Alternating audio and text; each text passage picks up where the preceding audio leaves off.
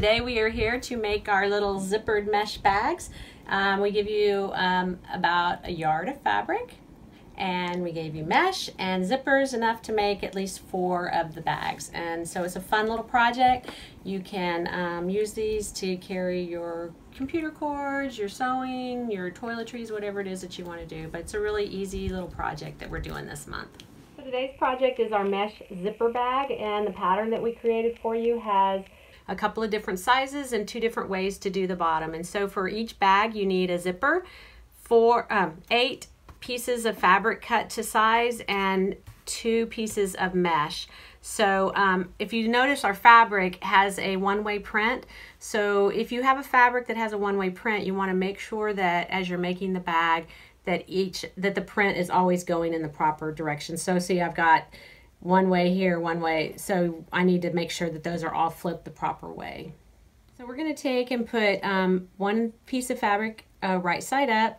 We're going to put the mesh down, and then we're going to put the second fabric right side down. So we have the 2 pieces of fabric with the mesh sandwiched in between, and we're going to sew a 1/4 inch seam allowance. And so we'll do that for both pieces of mesh. So we sewed our 1/4 inch seam allowance, and then we pressed our fabrics away from the mesh, and then did a zigzag stitch along the top edge to finish off the edges. You can either use a zigzag stitch on your sewing machine, or you could actually use a serger if you have one. And then what you're going to do next is you're going to lay your zipper right side down over the seam there, and then we're going to sew this with a zipper foot close to the edge of the zipper there. Usually you have a zipper. We sent enough zippers to do about 4 projects, and the zippers are longer, so you just cut off the excess. This is one that actually is just about the right size, but I actually like to use a zipper that's bigger than what I am going to be using, and then I can just cut off what I don't need. Okay, so I sewed the zipper, and then I pressed the fabric over, and then top stitched it.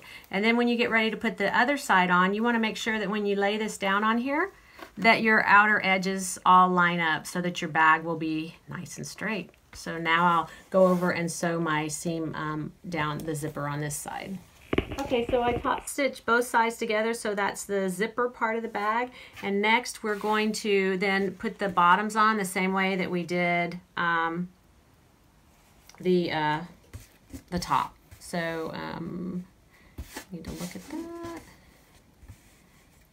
Actually, it's like this. Okay, so we'll put one on the bottom, have the mesh, and then we're going to put one on the top and sew our 1/4 inch seam allowance. And we'll do that on that end and then also on this end. Okay, so now if you wanted to make this just a flat little zip bag, you would just sew everything up. But we're going to box the corners, so I'm going to draw a little 1-inch square on each corner and cut those squares out. So I'll get that drawn and sew the sides and the bottoms together. So this is really important. After you cut the corners out and you put it right sides together, make sure that you have unzipped the zipper about halfway, because we're going to sew up the side, the bottom, and this side. And so we really need to make sure that zipper's open so that when we get ready to turn this right side out, we can actually do that. So I'm going to go sew this with a 1/4 inch seam allowance all the way around. Then I'll zigzag my raw edges. Okay, so we're going to take the corners and we're going to flatten the corner out and match up the seam allowance from the bottom and the top. And then I like to offset the seam, so this one would be going this way, this one would be going that way, and it makes it a lot easier to match up that seam. And then we're going to sew a 1/4 inch across each corner and then zigzag the edges.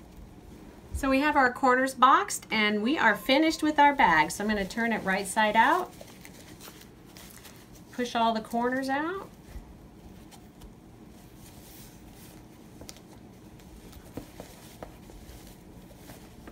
and you have a great little travel bag. You could put, what I like about the mesh is that you can see through it. So I can put my computer cords in here. I could put sewing accessories. I could put makeup, just anything that I want. So you can make lots of different sizes of these, and they just turn out really, really cute.